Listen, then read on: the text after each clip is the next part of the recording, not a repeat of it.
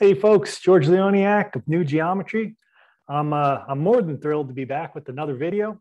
Super excited to get into this one. This is going to go back to really kind of how I got into building forms through the inspiration of Frank Chester's work. And this one's going to be all on the Chestahedron, a lot of it, and some other little discoveries I've made along the way. So Frank Chester, he created the Chestahedron form. This is a book that's all about that. And it's actually interesting. I didn't realize, but he called this one a new NEW sacred geometry. And of course, I'm KNEW sacred geometry. So yeah, pretty excited to get into sharing his work and the discoveries that I've been making with that along the way. We'll be referring to his book a little bit throughout. And yeah, it's a pretty exciting form and a lot of new discoveries that are associated with it. So as normal, I got a slideshow. I've got a bunch of forms built here, that I'll be coming back to. Chestahedrons marked up for various reasons. Here's the Chestahedron type of shape. And, it has this kite face and the triangular face. It's a seven-sided form. And, I'll talk about this in the video. One of his goals with the form was to create an equal area for the kite face as well as the triangular face here. And I'll be talking a lot about that because some of my discoveries are related to those equal areas. And so let's jump into the sharing screen here for the presentation I've got going on. And, I built hundreds of little Chestahedrons early on when I was making forms. In fact, I made this little lovahedron shape, I was calling it. Let me stop the share real quick so I could show this one to you. So like I said, I was inspired by Frank's work early on. And what I did was, in the back of his book, he's got an image of the Chestahedron laid over a five-pointed star. So this is really like the first form that I made. I said, well, I'll just take 4 of those kites of the star, fold it up and see what happens. And I made a 4-pointed kind of projection out of that. And of course, his was made out of the 3. This is actually the first one that I made. And I started grouping these together, bottom to bottom, like a little double pyramid structure, realizing it was kind of making like an octahedron type of shape. And then in my other video, I said I started to put those together to create these larger forms. I talk about this in the dynamic steady state of the universe model. So yeah, this one was actually the first little paper model I really ever made. It's actually made out of just regular paper. Before I moved on to some little bit sturdier materials. So yeah, that was some of my inspiration early on with the building of the forms, totally inspired by Frank's work. And let me just show you that image in the back because it's a little template that he made in the back with the 5-pointed star there. So we're going to refer to all that stuff again. So now let me jump into the screen share. Because what I did here was I started to apply the golden hexagon to the triangular face. I was really curious. I have a whole video on the golden hexagon, which, there's, like I said in there, there's not really a lot out there. I built a bunch of other forms with the golden hexagon, like the truncated octahedron and a truncated icosahedron and the tetrahedron. So, here's the golden hexagon on the tetrahedron. Here's that truncated version of the golden tetrahedron. Yeah, so I was, just kind of led to add the shape because we've got triangular faces on the Chestahedron. So I want to briefly go over a little bit of the math, why I really think that the golden hexagon is really cool. Is because the outer edges of the hexagon are in phi relationship with one another. We've got 1 to 1.618 over here. And this whole length here would be 2.618 with 1 inch on either side and the 0.618 in the middle. And then we also have the, this was cool too, because the inner angle here that's going across the hexagon, or the inner line that's going across there, that was actually divided into √2, meaning this segment here was √2 and the reciprocal of √2 over there. So that also was divided into phi, and that whole length was the diagonal of a square that had a 1.618 edge. So that whole length, that blue line, which is the inner angle of a square with 1.618 edge, is that length right there. So I just wanted to cover that just to show you that the golden hexagon has all these awesome mathematics in it. And here it is in this triangle. So now what I did was first of all, I constructed the chestahedron. Now this is where it kind of got really interesting for me, because in Frank's book, I discovered that his angles, he modified the angles of the kite faces. So if we take just a regular 5-pointed star, and I always thought in the back of his book here, and maybe he did, where I show you his star pattern here, you know, how he does the star and shows you the form. But when I actually got into the book and realized in his mathematics, what happened was he modified the angles of the kite. He's got a whole list here. Let me see if I could call that up, find he had someone do or, you know, he did it, or someone helped with all the math of the chestahedron to find out the kite area, because he was trying to find out the kite of equal area. So in the book, it's on this back page, there's a bunch of measurements and as well as angles. I noticed that his angle at the top of the kite was 71.75 degrees. And if we're dealing with a star of the pentagon shape, and as well as all the mathematics of phi-based ratios to go with those star points, which is all based on phi for the 5-pointed star, has to be 72 degrees. And, you know, it doesn't have to be for the chestahedron the way he created it, but if it's a regular star of 5 points, well, that would be 72 degrees. His other bottom angle at the bottom of the kite face that he made was 36.49, so almost 36.5 essentially. And he had to modify those kites, which of course is going to change a little bit of the geometry of the equilateral triangle that I'm using, and as well as the angle of the kite face. And this is going to have ramifications for how this structure is going to fit into a lot of other things in sacred geometry. I'll show you towards the end of this video. But Frank had a specific goal with how he wanted to create this 7-sided form, creating these kite faces to equal area with the triangular faces, right? So it's got 4 triangles and 3 kites, and those are all equal area. His goal was to kind of put it into the same realm of like the Platonic solids. Of course, these all have different sized, different shaped faces and different meeting places at the vertices. So that was his goal. I'm calling this, it's still the chestahedron shape. It's just, I'm going to use the star and I'm going to call it the golden chestahedron, because I'm going to keep that kite face in its regular star point for a regular 5-pointed star. And just, you know, I didn't know what would happen. I realized, you know, would there be a little warping? Because this little 4-pointed shape that I made here with the stars, there was an ever so slight bulge because that bent the star petal there.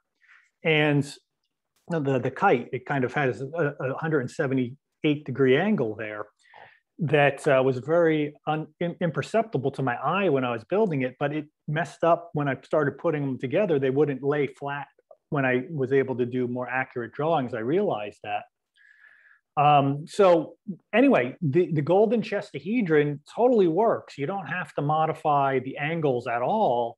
When you just take a 5-pointed star and fold it up in the 3 petals of it, those angles remain flat. So I just did the drawings here, and they're all to scale. And then what I did was I applied the golden hexagon within it on the triangular faces. Now, I almost kind of backed out from going any further into there because I didn't really know what I was doing with like why I was doing this, like what was the importance of this. But I just kept going along and came back and revisited it.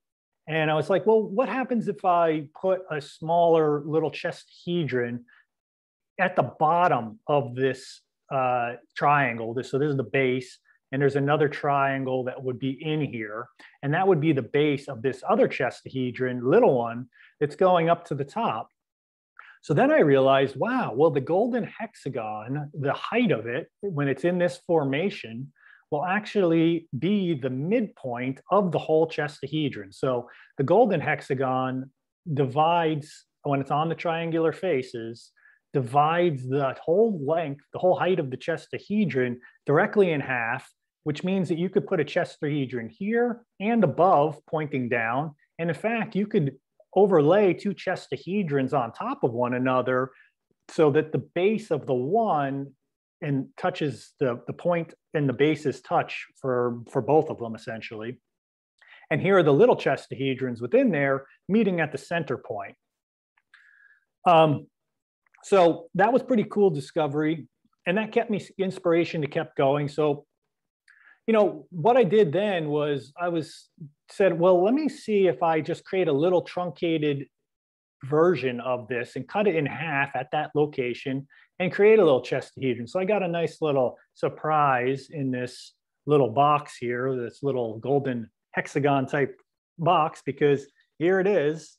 Here's this little truncated version. This was the little start of it, the first one that I did. And this is based off of, you could see how I just kind of truncated the chestahedron here. There's the hexagon faces that I just kind of figured out the math to nip off the ends, figured out that these were also dividing the line here into phi ratio. So did the whole thing around. And if I were to put a chestahedron at this halfway point, it would poke right out the top here and complete the top of the chestahedron. So we have two chestahedrons within here. And then I made this little container, which is the bottom half of this form. And, it's got a little lid on here. And then there's the little chestahedron inside, Velcro down inside there. So, this is the type of thing that I loved about Frank Chester's work that I said really inspired me, because, he was just playing with the geometry, really working with the forms, letting them kind of move and kind of building transformations of forms and nesting things inside one another. But there it is down in this little shape here, half the chestahedron height, and we could stack another one on top, and that would poke out of the top. So here's that little chestahedron. Let's pull that out, and there it is. And there's the little form that would be connected to. And this is the size of the chestahedron that it was contained within. So, I don't really know, what the significance of this little half form is. I visualize packing those together. It's got quite a few unusual looking sided faces. Nevertheless, it was quite an interesting exploration into the geometry of the chestahedron, of the golden chestahedron version, because I don't believe that will work out the same way with the modified angles that, with those slight degree angles, as I've recognized in sacred geometry, really add up in the long run. Just a half a degree difference will change the whole formation of the whole thing. So let's share the screen again and keep going on. So I then wondered about how could I create the dual form. Let me just show you, because Frank did create a dual form in here. He calls it the decatria. I believe that's a 13-sided form. And well, I realized I wasn't going to be able to easily figure out how to make that, because here's a version of it, something related to beehives. I wasn't going to be able to make that. This is it inside the dual form, because of those slightly modified angles. I was just using, the traditional forms that didn't have the equal area for those faces. I was just building it off of the star template.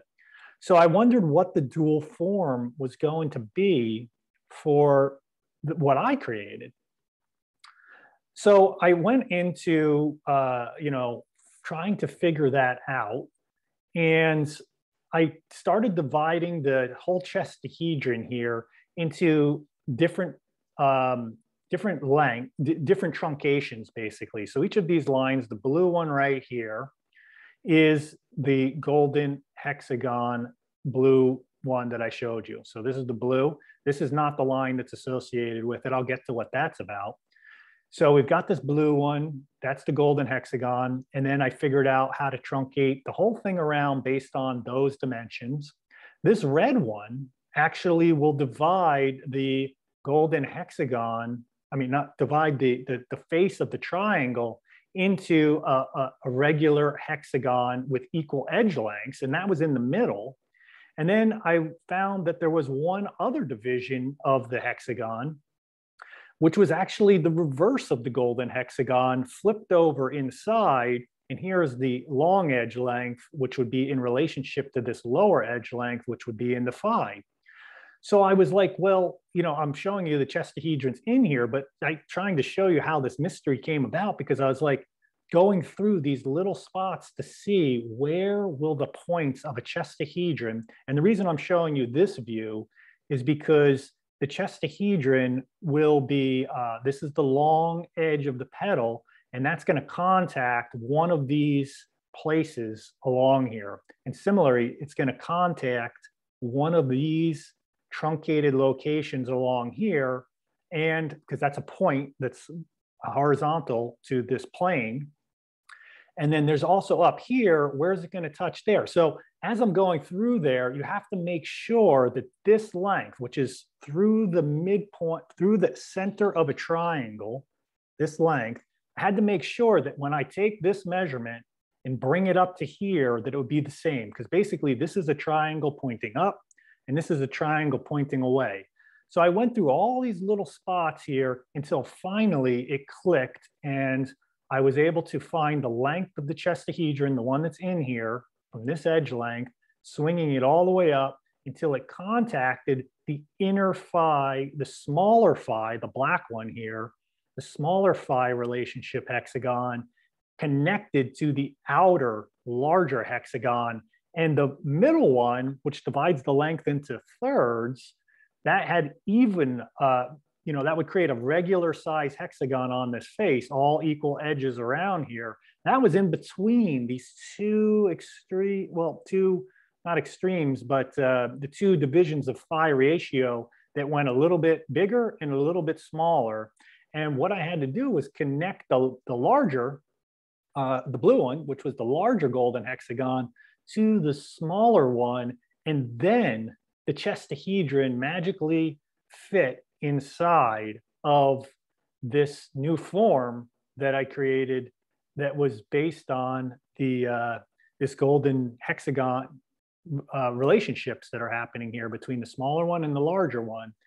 And these points matched up. So I'll show you the form in just a moment. And as well, I did it from all the different views.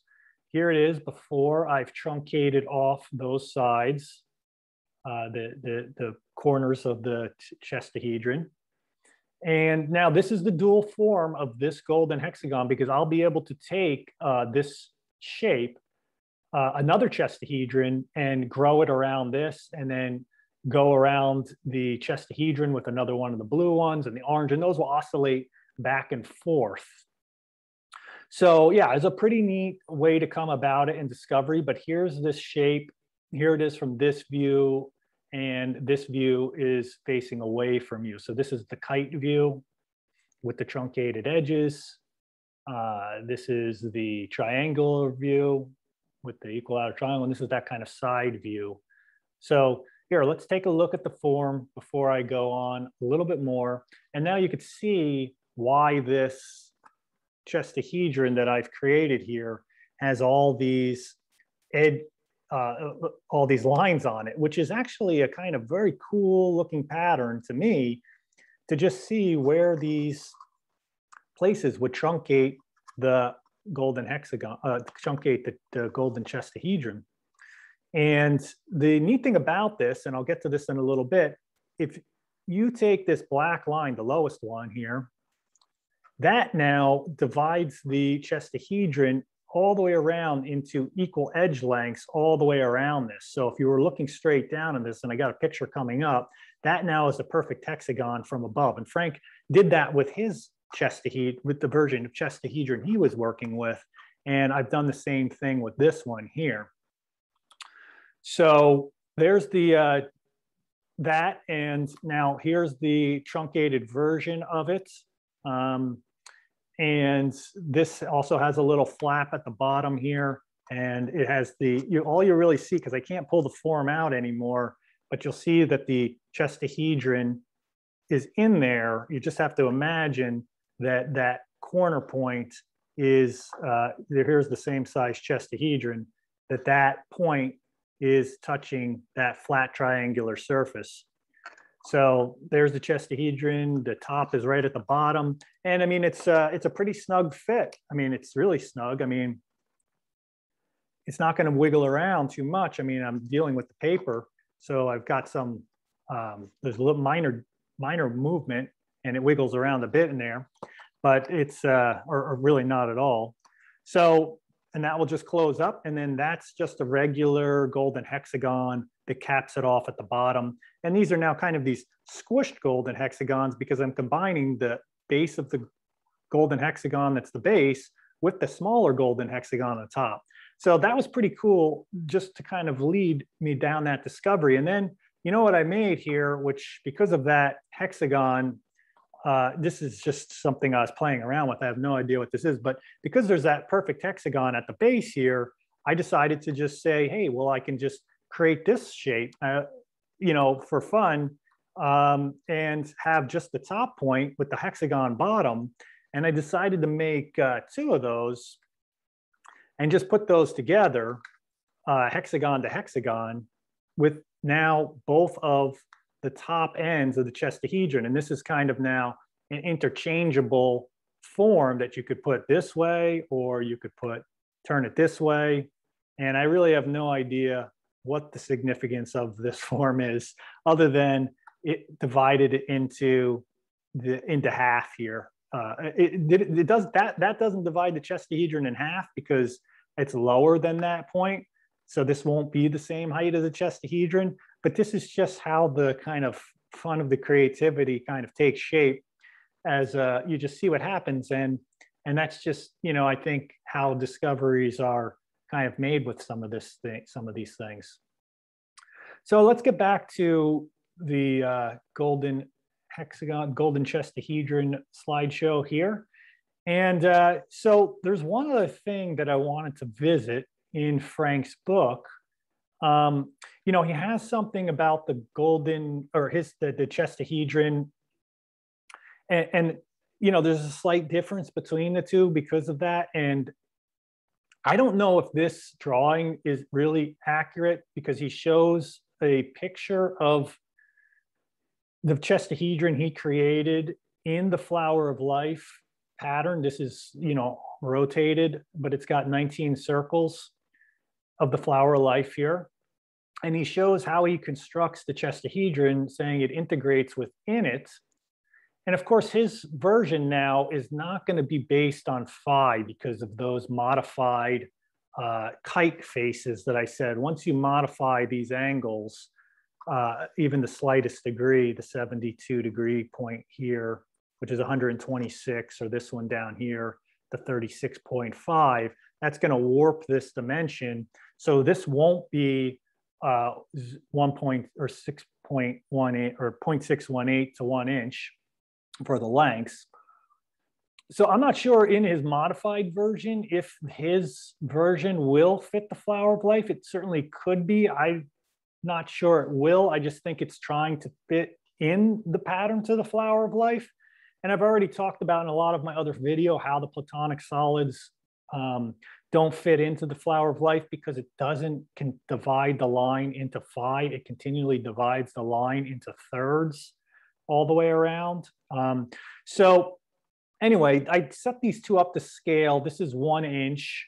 And now what I discovered here as well, the way to create the golden Chestahedron is to use the method that I've been describing through the last 5 or 6 or more videos that has to do with these two circles being in phi relationship, the inner circle to the outer, the inner circle to the outer circle here.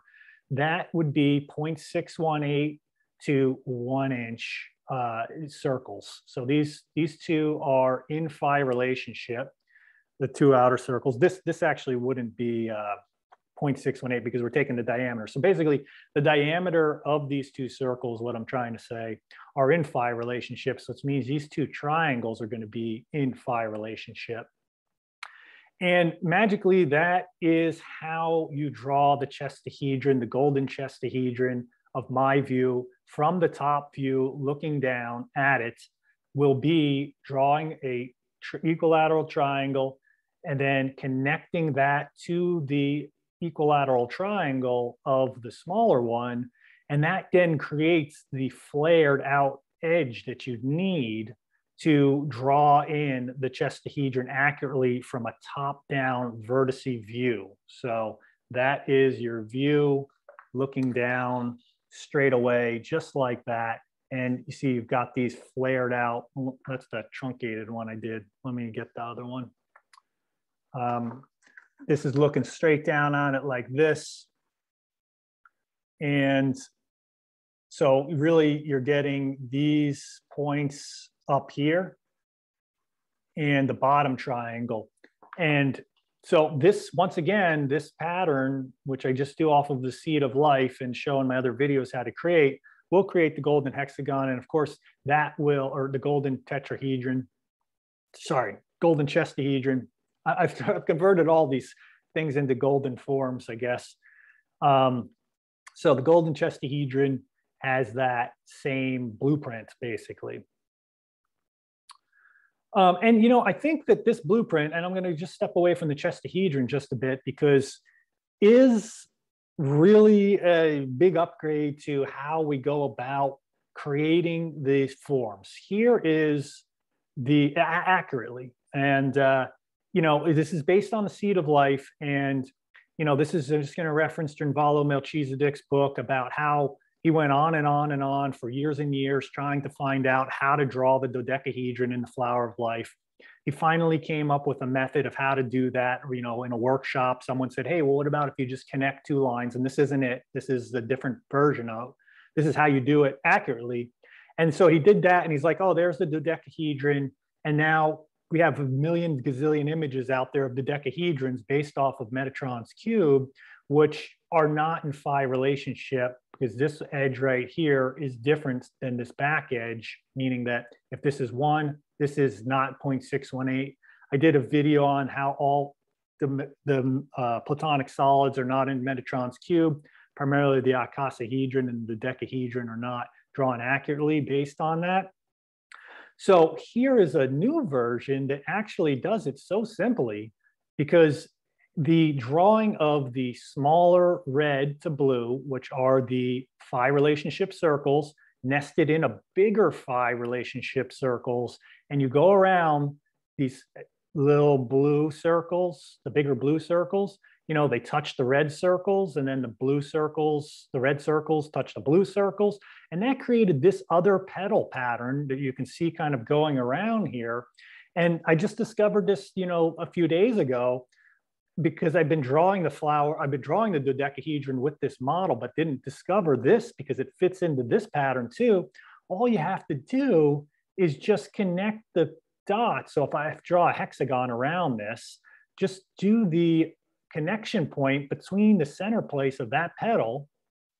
And this is more apparent when you draw the hexagon that would be framing this in. You just connect that spot, and that then is the magic place to create the dodecahedron with the accurate dimensions, the 0.618 to the 1 inch edge length. And why not, you know, let's not, you don't have to stop there, because you can continue on and just show now that the dodecahedron is just in this pattern all the way out, you know. And this is something that the flower of the traditional version of the flower of life or fruit of life pattern will not do. In my opinion, please show me or correct me if I'm wrong that this does do this with accurate dimensions all the way. So here essentially is a new version of the fruit of life based on these 5 relationship circles, because the fruit of life, remember, has 13 circles that touch all the way out. And what I've done here is that this has been modified into these 5 relationships, creating this whole network of petals in between here that are creating the spacing to create these dodecahedrons all the way out. Now, this doesn't have that petal, but this is the top of a hexagon, and this is the cross point of a star here that are creating these points that we're seeing all the way around. So if I filled this all in, you'd see where all the connecting lines are. But now all of a sudden, this was like a holy grail type thing for geometers, is like, how do you draw the dodecahedron? Where do you find it in Metatron's cube? And then all of a sudden, we've got one version of it. And now here's a version that just fractally draws it out, 3 dodecahedrons, and I can do them in the smaller center circle here. And as we build this pattern out, it can continue on. And of course, the icosahedron, tetrahedrons, cube, octahedron, all the platonic solids are in here. And then you'll be drawing the rhombic triicontahedron in here. You'll be doing all that. So all this is in there, including the chestahedron. And that was a real kind of some discovery for me, is like trying to figure out how Frank's work, the chestahedron, at least the golden chestahedron here now, fits into these patterns of sacred geometry and bring it right into the new KNEW geometry, that really has the potential to revolutionize many of the designs and patterns and building of the forms based on sacred geometry from a lot of these new images that are being presented here. That's what I feel about this type of these patterns. Those patterns are so part of our pattern language in our culture, and we continue to evolve and grow and expand in our consciousness. So, collectively, our patterns will continue to evolve. And Frank is like, in one of his videos he saw a long time ago, he was just like, we have to keep going, we have to keep expanding, we have to keep, we're not set. And he would do things with the flower of life, like show how it can rotate and set all the circles up completely different. Well, this is another way to arrange the circles. And these are all now based on 5 relationships.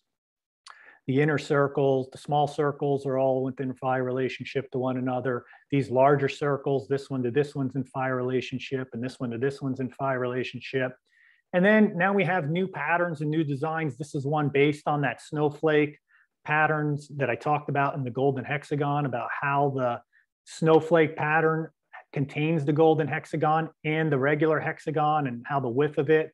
But look, now here's a kind of star points going around with the smaller star in relationship to the larger star points to kind of create this weaving type of pattern. So, this is pretty exciting stuff for me, and I hope that you find this really interesting and that it becomes part of your pattern language if it resonates with you, and start creating with some of the new designs and see how those resonate and influence how you relate with sacred geometry, and what you start to see and unlock for yourself when you become more in relationship and communication directly with the form, so they can teach you more fully what they have to offer.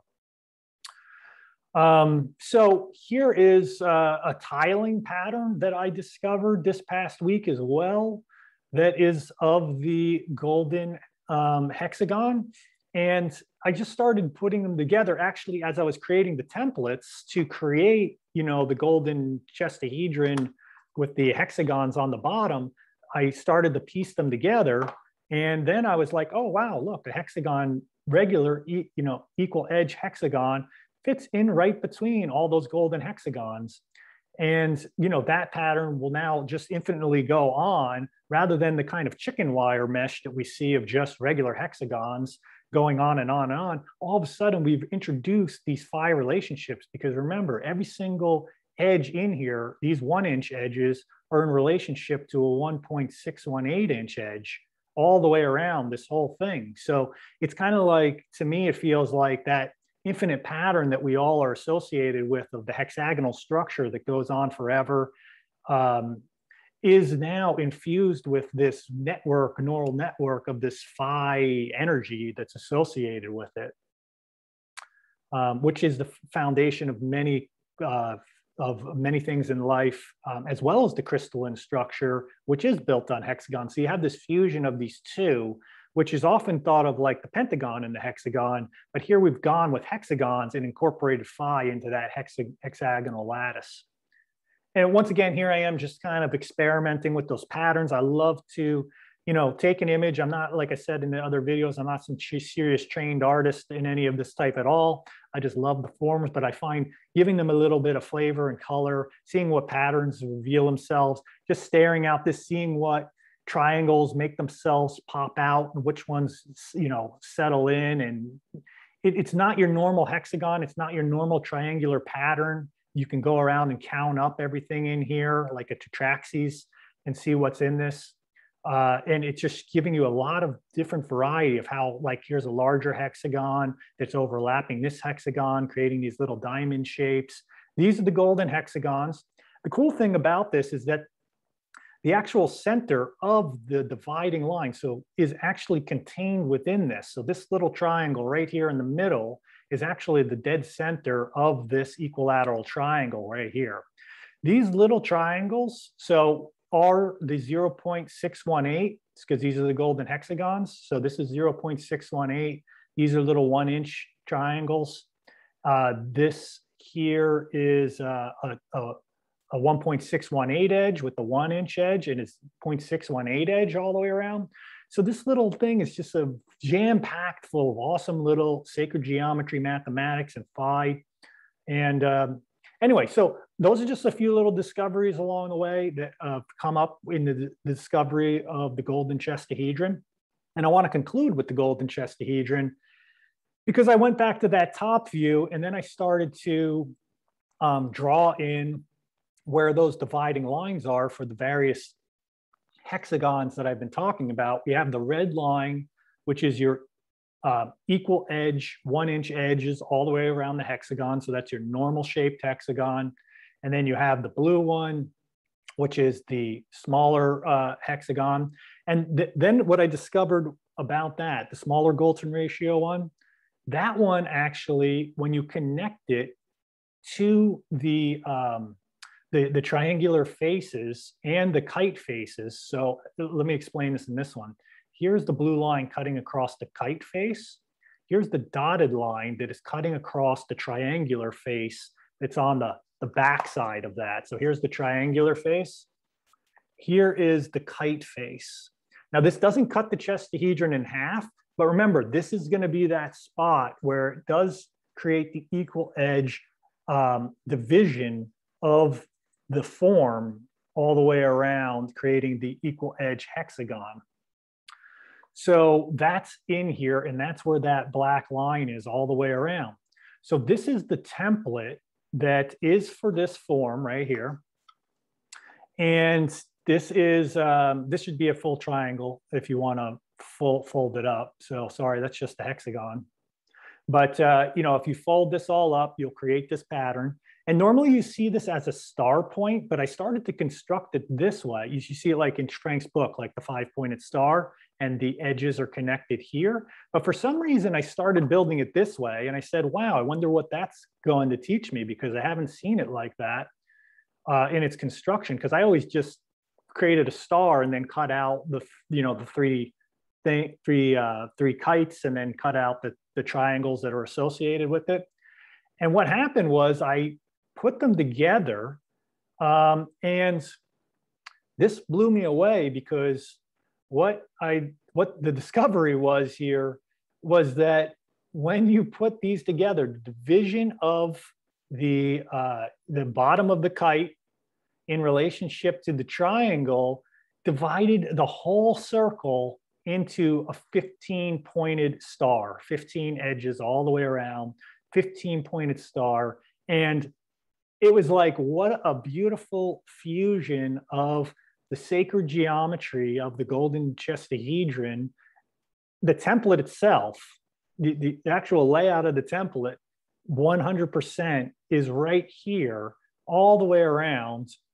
So if we were like at a party and, you know, I had this poster on the wall and we're like, hey, you want to make some Chestahedrons? And I've got 4 other people with me. We could just go around and cut out 1, 2, 3 of these, 1, 2, 3. Well, there's my Chestahedron. There's the next person's Chestahedron, and you're good to go. It's like pizza party, you know, making Chestahedrons with this awesome template that perfectly divides it into 15 segments around. And the other cool thing is that, remember that black line, the hexagon that I'm talking about in the previous one, this furthest one? Well, that divides the whole Chestahedron, or this template, this mega template, into 30 segments all the way around, because those are all equal edge. So that is just what an awesome form to have just lay out and create the pentadecagon formation of the 15-pointed star, which is not one that I have spent a lot of time constructing. It just kind of emerged out of this exploration. And then I just went on to create something like this, which then, you know, just really got into the geometry of the 15-pointed star, coloring in that whole template that we were looking at with various colors. Here's the kites. These are the negative spaces. And I just topped it all off by placing the Chestahedron from that vertex view, you know, at the center, which is created out of those 5 relationship circles. So this, you know, this right here, this image, which is being worked on to be like put on pillows and on t-shirts and things like that, with a lot of my other designs that I'm working with are going to be coming soon in a little store, little shop people can check out. So we, you know, this is just a 1-for-1 image of the Golden Chestahedron at the center of this shape, and the template that exists around it. And the scale of this is all 1-for-1 to the template, to the form in the center. To me, this image just like brought it all together in sacred geometry for me, to have the template, 5 of them, with the form in the center, with the phi-based relationships all the way around with the golden hexagons. I was just, you know, ecstatic and thrilled to have completed this project on the Golden Chestahedron, which has been going on for over 3 years now of working with the Chestahedron, and didn't actually realize that those edges had been modified. So I can realize now why some of my difficulties with working the form and connecting it to some of the other shapes that I had been working with previously had been challenging, because I didn't realize that the modified angle was part of that. And then, you know, to come up and discover kind of a dual form that could create and contain the Chestahedron inside, to figure out how to divide the Chestahedron in half to create the little mini Chestahedron down inside, which fits just right in there, you know, down in the center spot. It's a little off center. So, and then to just link that to the art forms and to the work and to the templates, that the form and the designs are all seamlined 100%. So yeah, just another big shout out, thanks to Frank and his amazing work and his inspiration, and for the new sacred geometry, to even go in that direction, to keep it, you know, through his inspiration throughout all those years and his lectures that I listened to on sacred geometry, you know, just inspiring younger geometries like myself to just have fun with the forms, get creative, let them inform you and teach you, and you know, test everything out and see what emerges. So yeah, like I said, I was more than excited to bring this video to you, and I've got some other new videos coming up that are going to go back to the phi yantra, which was the pattern I created that had all the platonic solids, and that template is new discoveries there that I'm on the heels of, and going to be bringing those to you as well, which connects a lot of things together as well. So Yeah, so those are the major announcements. And the other announcement I want to add in there is I do have this apprenticeship that I'm doing in 2 months, starting up here pretty soon at the end of the month. That's going to be continuing to go on, a thing that I'll be doing regularly throughout the year, in the years in the future. So yeah, please check those out and see if you're interested in joining me for a real deep dive into sacred geometry. I'm really looking forward to sharing some of these techniques and getting the creativity flowing and seeing what you get to create and design. So yeah, much love and appreciation. So thanks for watching. Have a great rest of your day.